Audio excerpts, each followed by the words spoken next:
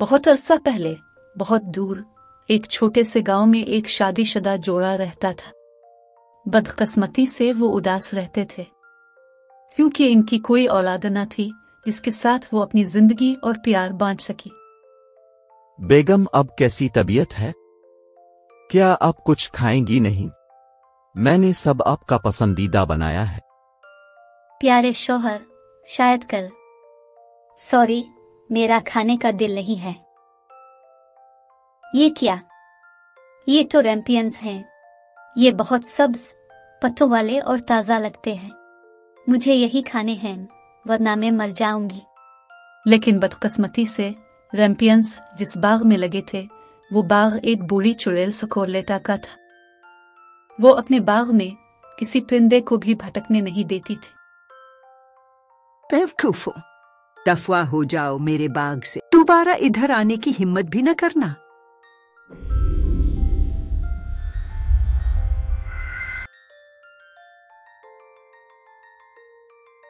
आधी रात के होते ही आदमी दबे पांव चुड़ैल के बाग की तरफ निकला।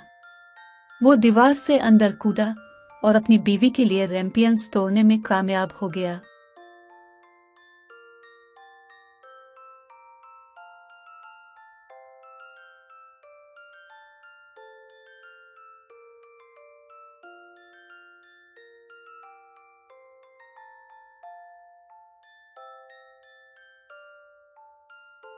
बेगम, मैं आपके लिए एक सरप्राइज लाया हूं। बीवी रैम्पियंस देखकर बहुत खुश होती है और जी भर कर खा लेती है।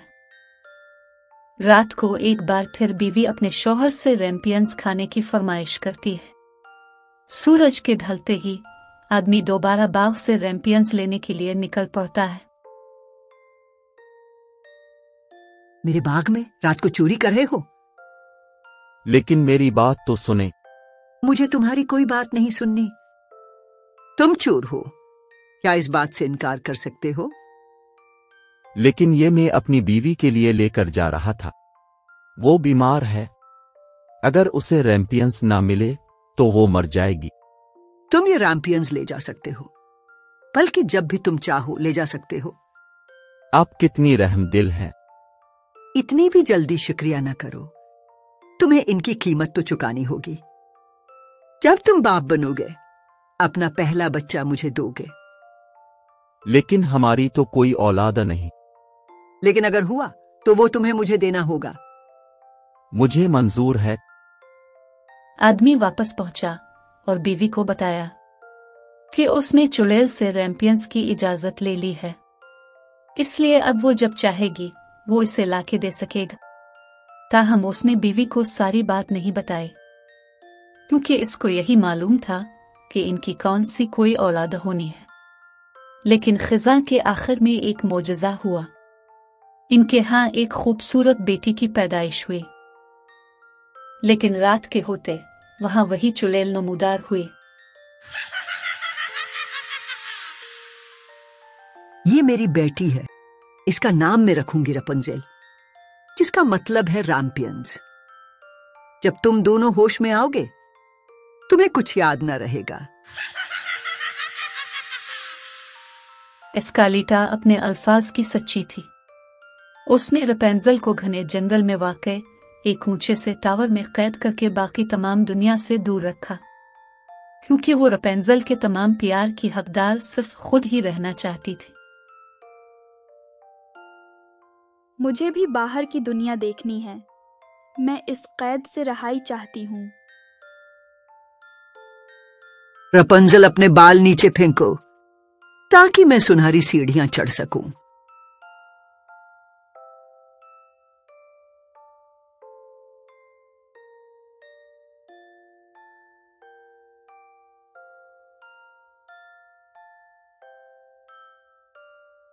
स्कारलेटा परिंदों और तितलियों के अलावा मेरा कोई दोस्त नहीं। मैं भी तो तुम्हारी दोस्त हूं और हर वक्त तुम्हारे साथ हूं। मैंने अब तक अगर कुछ देखा है तो वो सिर्फ दरख्तों की चोटियां हैं। मैं बाहर की दुनिया देखना चाहती हूँ। मैंने तुम्हें तुम्हारी जरूरत की हर चीज दी है। खाना, कपड़े, घर। तुम्हें और क्या चाहिए? छोड़ें, आप नहीं समझ पाएंगी।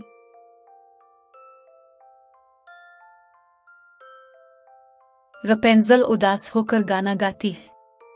गाने की आवाज सुनकर शहजादा वहां रुक जाता है। ये लड़की आखिर कौन है और यहां क्या कर रही है? वो कितनी खूबसूरत है और इसकी आवाज भी कितनी सुरीली है। रपेंजल अपने बाल नीचे फेंको ताकि मैं सुनहरी सीढ़ियां चढ़ सकूं।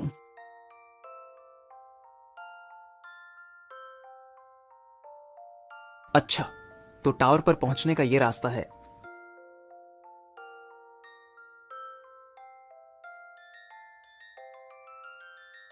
एस्कालेटा ने मामूल के मुताबिक सारा दिन रपेंजल को तवज्जो देते हुए गुजारा। चुड़ैल का वहां कयाम करना शहजादे को बहुत तवील लग रहा था, जिसने पूरा दिन छुपकर इंतजार में गुजारा था। आखिरकार इसको इसके सब्र का फल मिला। बिलाखिर बूढ़ी डाइन रपेंजल को वहां अकेला छोड़कर चली गई। रपेंजल अपने बाल नीचे फेंको ताकि मैं सुनहरी सीढ़ियां चढ़ सकूं। अरे, ये तो स्कारलेटा है। अभी तो गई थी, आज इतनी जल्दी कैसे लौट आई?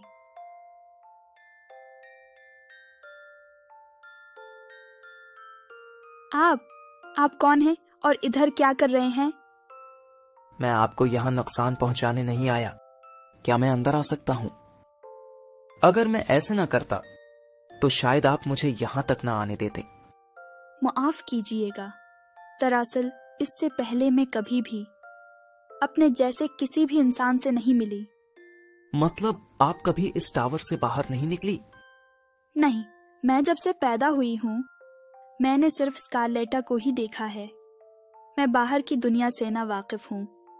पर स्कारलेटा ने आपको यहाँ कैद क्यों कर रखा है? क्योंकि वो समझती है कि मुझ पर सिर्फ उसका हक है।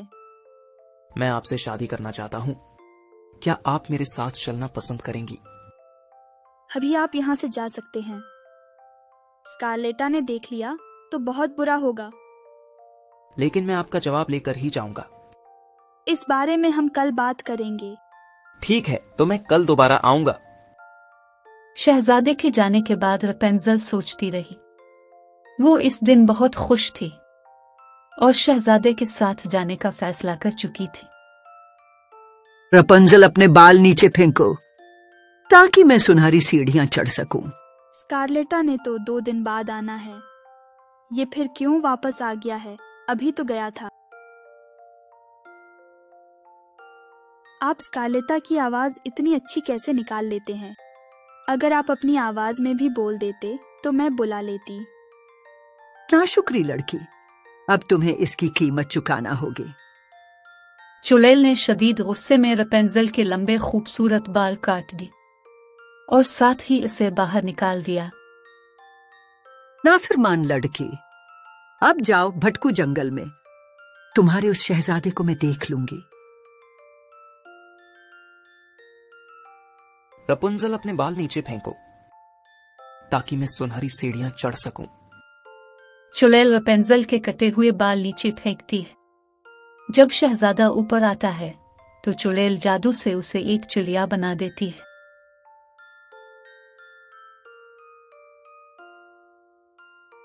दिन गुजरते रहे और उसी तरह महीने गुजरते रहे। रपेंजल के बाल भी अब दोबारा बढ़ गए थे। वो अब जंगल में रहती थी और बहुत से जानवर इसके दोस्त थे। एक दिन वही शहजादा उधर आया। इसने रपेंजल को इसके लंबे खूबसूरत बालों से पहचान लिया। तब उसने रपेंजल को अपनी सारी आप बीती सुनाई। शहजादे की कुर्बानी देखकर रपेंजल ने रोते हुए इसे हग कर लिया। अचानक जादू टूट गया। अब शहजादा अपनी असल हकीकत में इसके सामने था। वो रपेंजल को अपने साथ महल ले गया। उसने रपेंजल के माँ बाप को भी ढूंढ लिया और एक शानदार शादी की तकरीब में रपेंजल और शहजादे की शादी हो गई और वो हंसी खुशी रहने लगे।